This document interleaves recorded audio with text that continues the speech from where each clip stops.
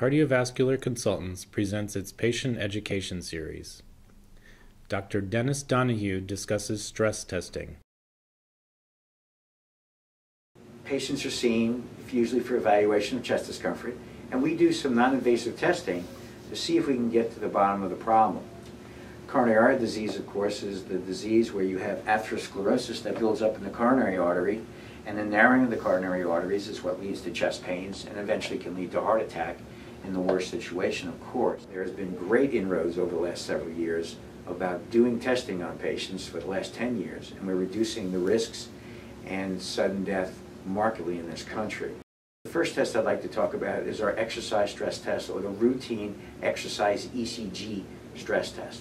This is the oldest test we've been using for 40 years, where we exercise a patient on the treadmill, watch their electrocardiogram when they exercise, and look for changes specifically in what's called the ST segments to see if there's a suggestion that there is narrowing of the arteries. Usually you have to have narrowing of the arteries of at least 50% of the lumen before we see changes. This test was the only test we had for many years, and it has some problems. You have to have essentially a normal electrocardiogram before you can use this test so that you can gauge from normal to abnormal.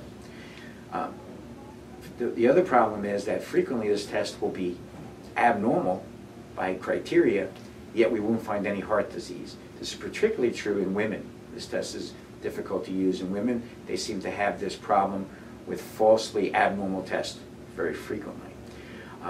The test sometimes misses a large number of patients, and so it's not as sensitive as we'd like to detect disease, and it's not as accurate as we'd like. We don't use this test very frequently anymore, except in very low-risk situations, or if we're looking for evaluating blood pressure with exercise, or looking for arrhythmias, we might use this test.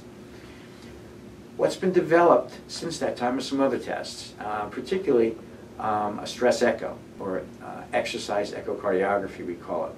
An echo, everybody knows about, is the study where we take an echo, we put it to the chest, and we get pictures of the heart muscle contracting and the valves.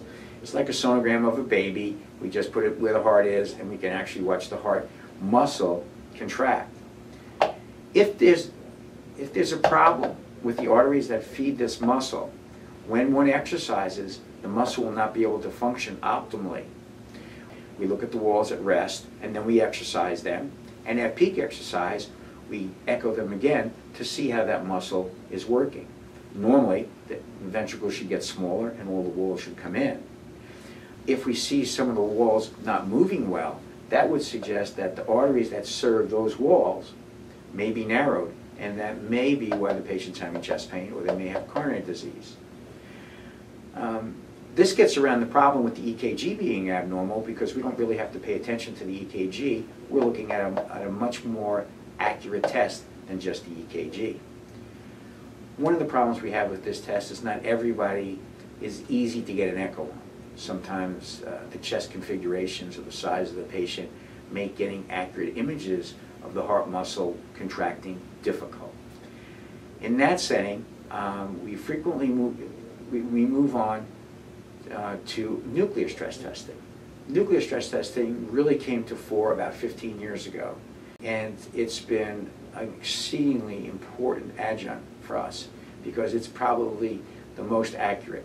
A stress echo probably captures 85% of people, but a nuclear stress test probably captures 90% of people. The difference of this test from the other ones is that we actually inject something in a vein.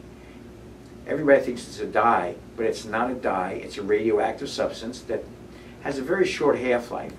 We inject the radioactive substance, get a picture of the blood flow in the heart at rest, and then we exercise the patient.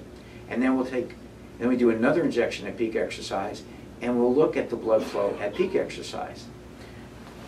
This has been a really important test for us, and it's helped us reduce death and disability from heart disease greatly. We can actually look at ejection fraction and how well a muscle works with this test also, and it's been very, very valuable over the last few years. What's really important is that we've been able to use these tests to reassure patients that the symptoms that they're having are actually not due to coronary artery disease in the majority of cases, and relieve anxiety and let them get back to a normal life. For more information, please visit our patient education page at www.cvcheartcare.com.